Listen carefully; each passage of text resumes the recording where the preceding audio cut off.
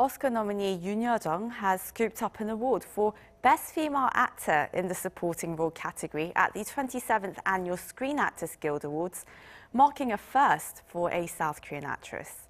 Youn won the prize on Sunday local time for her role in the recent drama film Minari. She beat off tough competition from contenders including Glenn Close from Hillbilly Elegy and Olivia Colman from The Father.